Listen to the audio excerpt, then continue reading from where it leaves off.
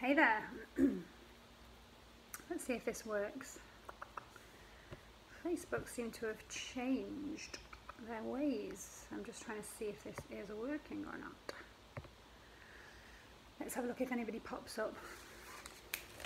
Trying to be really techy and film this for YouTube at the same time. So let's see if anything comes up, and let's see if I get it right for YouTube as well. Although the angle on YouTube isn't really very flattering, I have to say, but hey ho, it is what it is.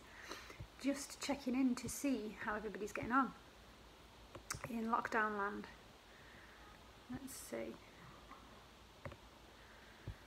Let's have a look. I'm going to put a comment there, see if anybody can pop up.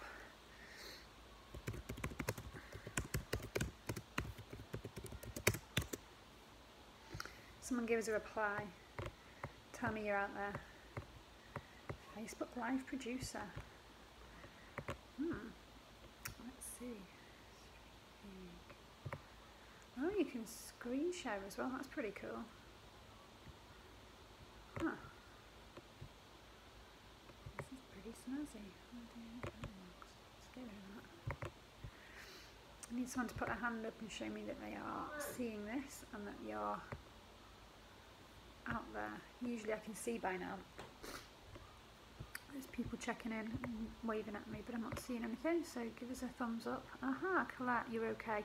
Just drained, yeah, I feel that. Hi Alice. There we go, people coming through now. Yeah, drained, I get that. Totally. And it's weird, isn't it, how even though we're technically not, a lot of us who are in lockdown or self-isolating aren't doing anything and technically should be resting and not feeling drained. It's the mental, psychological and emotional draining. And for those of you that are out on the front line still trying to work as well, and the pressure and the strain of potentially bringing back problems to home, it's a lot for us to psychologically deal with. Yes, Claire, thank you. I'm good. I'm all right. I'm good. We've started our homeschooling schedule today, so kids are doing really well. They're so resilient. So we've been just working on putting that into place for today. They're off doing various bits and bobs. We had PE this morning. Hi, Vicky. PE, and we've been doing some life skills. So Tommy today has fixed a door, hung a door back on, and linseeded one of the cabinets because Craig's still off until Wednesday now. So we're trying to fit in as many things as we can that we think would be good education, not just the online learning. He's going to do a bit of English and maths later on. Gracie's cracking on with her A levels, Ruby with the GCSEs. But I'm quite mindful that I want to be able to make it quite well rounded for them, keep them in a structure, but keep them learning how they learn best and how they enjoy it. So we've done what I do in my Mindset Mojo, actually. I've had them doing the learning styles quiz this morning and personality types, so that I can see and they can see from each other their learning styles and what they need to do to sort of get through it. And we know that now Tommy's really practical, so I don't think I can sit down for the next however many weeks and be really academic with him and get him to do maths and English and languages, because we already know from school that he doesn't operate like that and he gets really bored really easily. So Craig and I, and Cal as well, are trying to put together some ideas of practical stuff that we can do to keep him busy and also wear him out because he's got so much energy like me. Send him for a run first, so he's going for a run before we do anything else. And cooking, he's doing loads as well. St John's Ambulance, Kids Challenges, brilliant. Okay, so we'll get onto that. I'm going to write that down. I can put that on the crew website as well. Brilliant. Anything like that, fling it over. I'm going to put it on the crew website. So that is what I wanted to update you on. So the crew website, Community Resilience, Empowerment and Wellbeing is the name of the game. The website's now live, so you just need to look crewforyou.co.uk, and we've got on there now lots of content coming through. So the most important things are, if you are really struggling with anything and you really need some help, get on there and you can find out all the updates from FLVC coming straight to us from the council, so services, things like bin collections, all of the things that you might be worried about. We're looking at prescriptions as a priority, how people get their medication, because that seems to be a big problem. Food delivery services, all the local people delivering, and now getting on there and we're sending links, lots of videos, mental health, resilience, wellbeing content.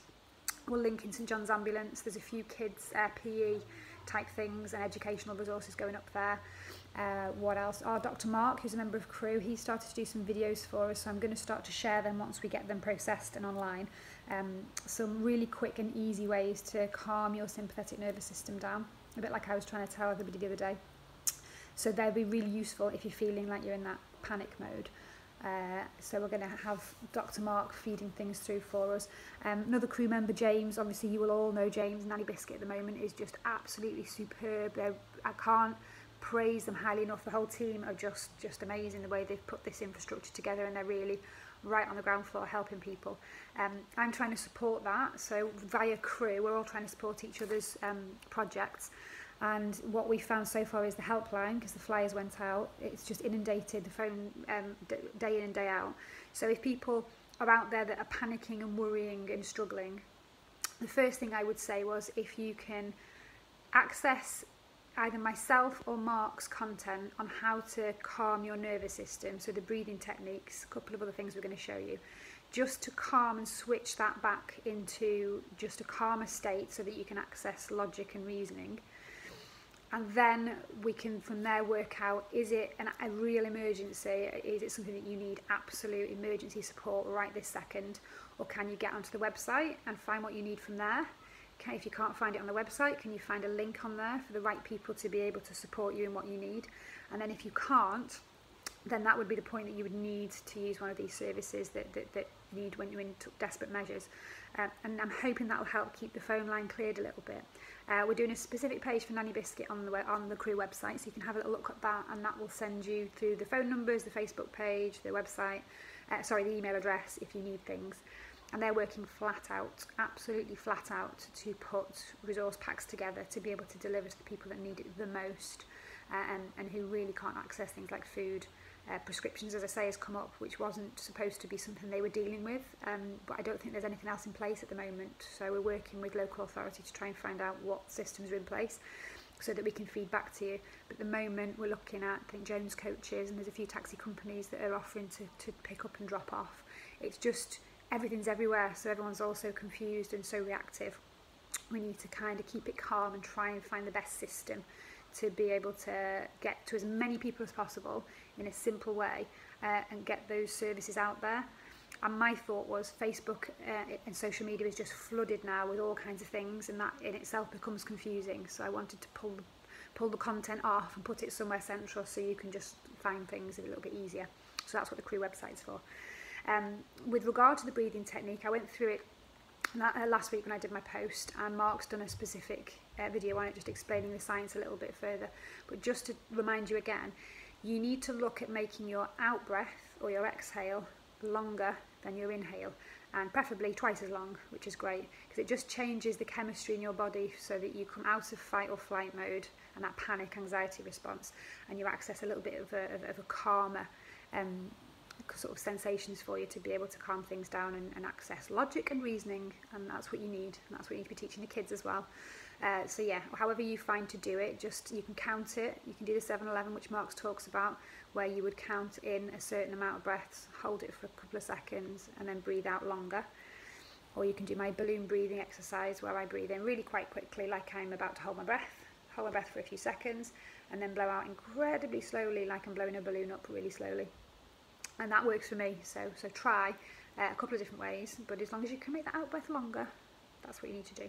A few more tricks that we're going to show you as well.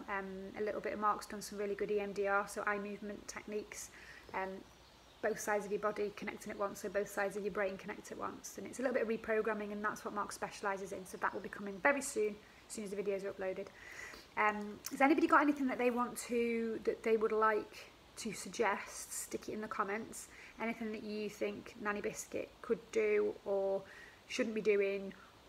Somebody else is already doing it, so you can help us by saying, oh, they're already doing that, so let's signpost. That would be great information for us. Anything that you'd like on the website that you think would be helpful, ping that over in a comment. It would be really, really useful to us. One of the things that we are doing, so I'm trying to wear several hats at once, which is, I like that. I do that anyway, so it's, it's okay. I can do that.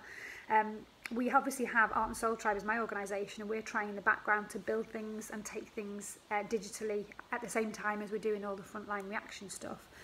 So what we have done is all of the courses and the projects and the things that we've been doing locally to help with resilience, well-being, emotional intelligence, life skills, that kind of stuff. We've been going out practically into schools, into workplaces, into community groups, and working with people to build these skills.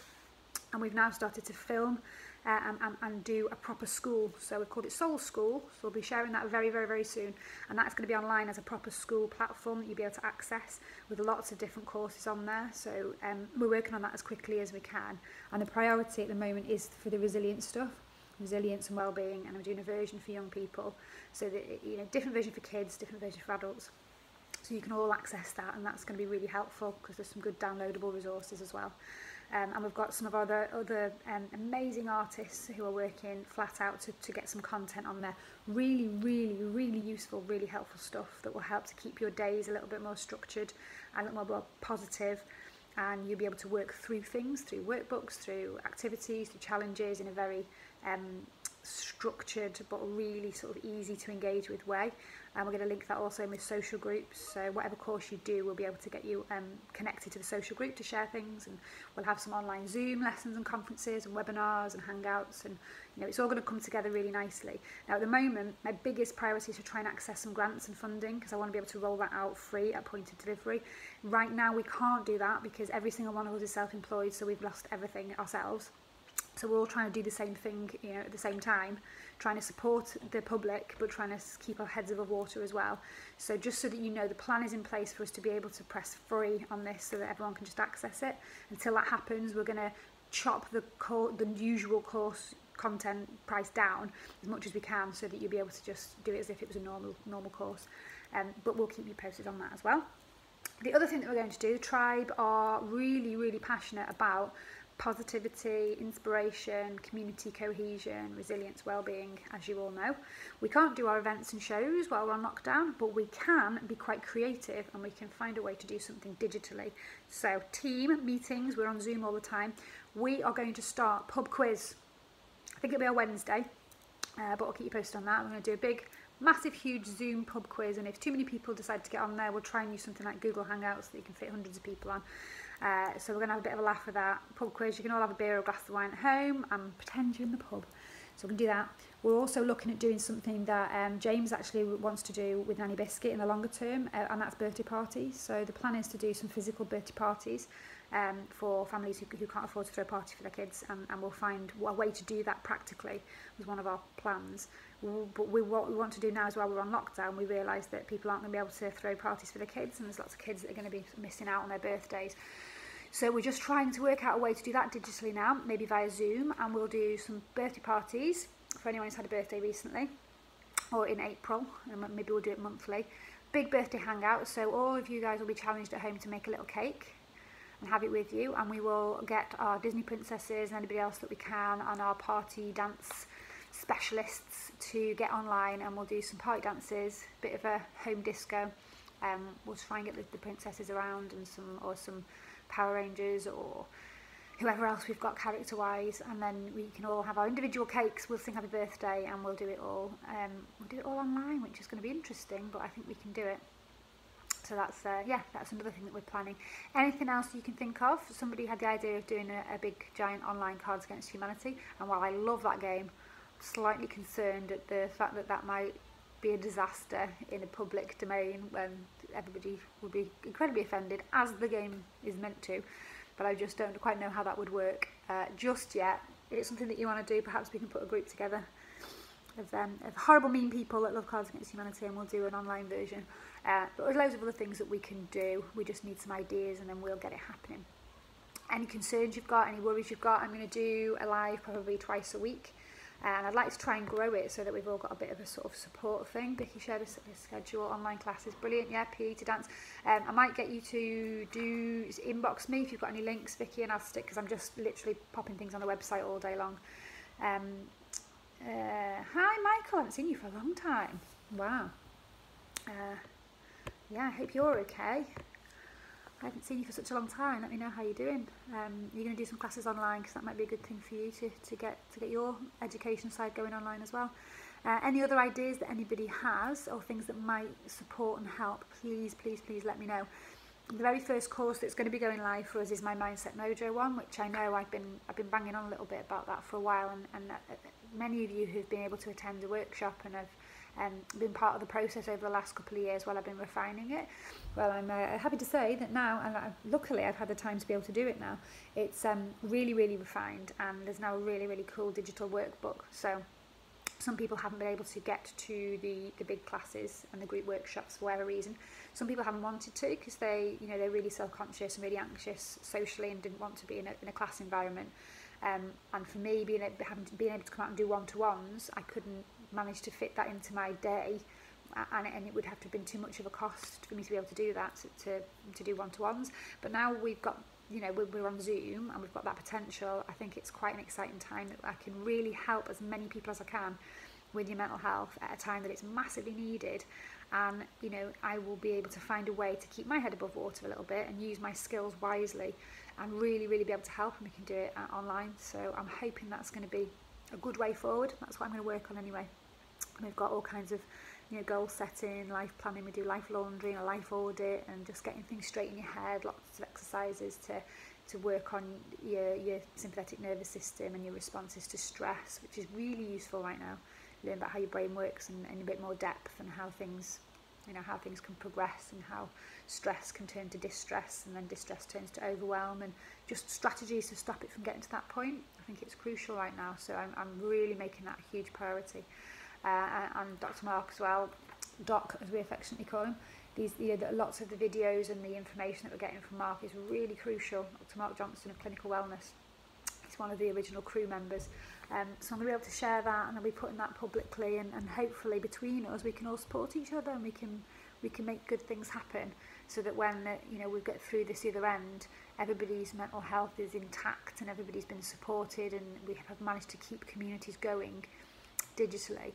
And then we can all come together when this is when we've got past this really, really tricky, tough, horrible stage in our lives, and change our ways a little bit. I think the only good that can come out of this is that we all realise the importance of family and community, and how sometimes you have to fix things amongst yourselves and for each other, rather than relying on external forces to do that. And in a very frightening time where we don't know, we haven't got control, we don't know what's going to happen, that's the only thing we can do. And I think we're all learning that very sharply and in a very reactive way, that the only people we have to rely on are ourselves and our families and our communities. That's how it feels sometimes.